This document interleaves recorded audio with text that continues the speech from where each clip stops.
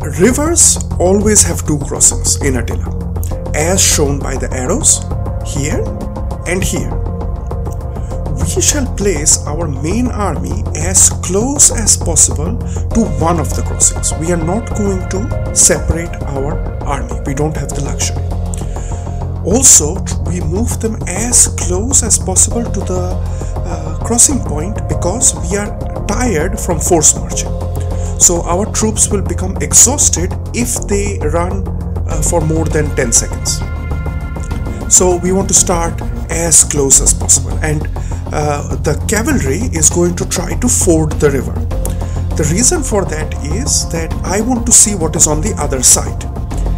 In case of river battles, you cannot see where the enemy has placed his troops. Sometimes it does show, but in this case there was heavy fog and I couldn't see where they have deployed.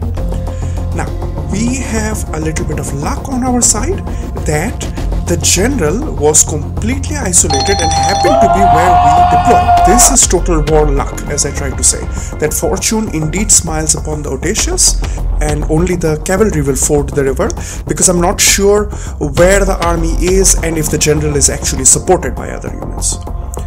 Now, once we kill off their general, that will be of course a moral debuff. We will try to do it with the projectiles which the cavalry brings, and we are then going to cross the river en masse. So the infantry and our general and the skirmishers shall pull clear across the river. Meanwhile, one of our cavalry, the raider cavalry, is going to go around and begin to entice their cavalry to leave the protection of the entire army and charge us in a foolhardy charge.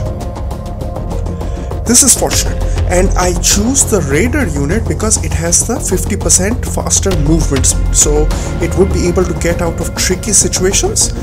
Why are we fighting over here? The river actually protects one of our flanks. So you can clearly see that the infantry takes one of the flanks is protected by the river bank, so that hook of the river protects one of our flanks completely.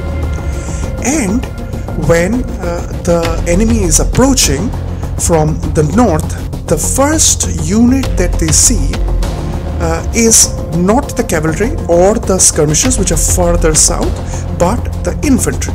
So their dog troops, when they release their animals, they go for the nearest unit, which happens to be heavy infantry. So dogs against heavy infantry wins.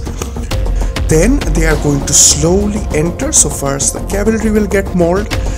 Our skirmishers are going to do their blessed work of donating the projectiles, and that will be from their flank, so that will be pretty murderous. And we have kept the infantry in a diagonal so that they actually stay busy with our infantry line, and our skirmishers can do their work in peace. Once every one of their units are broken up, our cavalry shall go to do the mop-up, and it will not be efficient because they already start out force march, therefore tired, and they'll be exhausted. If they're exhausted, they don't run as fast and do not perform as well. So we won't be able to capture that many of their soldiers. A lot more than I would have wanted would have gotten out. This has been the Strategic Indian, signing out.